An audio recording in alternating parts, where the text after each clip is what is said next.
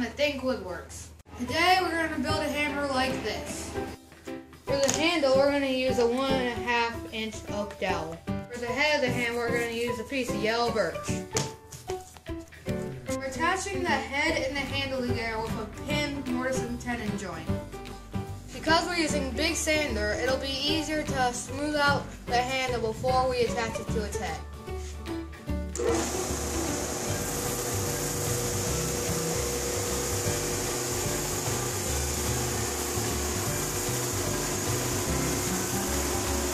Now that that's done, I'm going to take a router and round out the edges of the head and drill a mortise.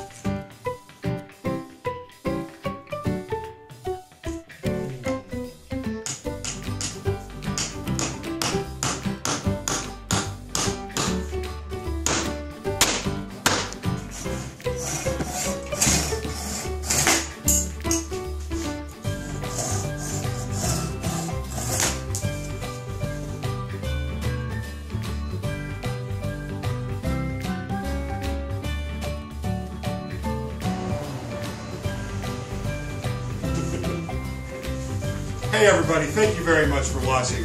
You know, Quinn and I have been doing father-son projects together now since you were 5, for about 7-8 years. We always have a good time, and Quinn's getting better and better at using some of the smaller equipment in the shop. How come yours is bigger than mine?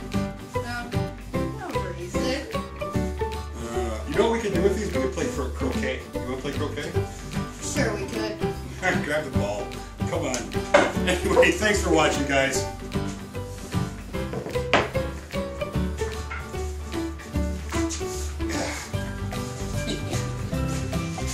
Quinn, come here, hold this steak for me.